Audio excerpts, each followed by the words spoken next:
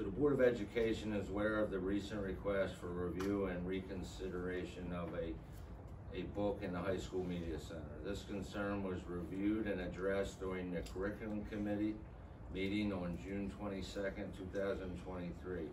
Several members of the committee read the book, and others are still waiting the opportunity to read it.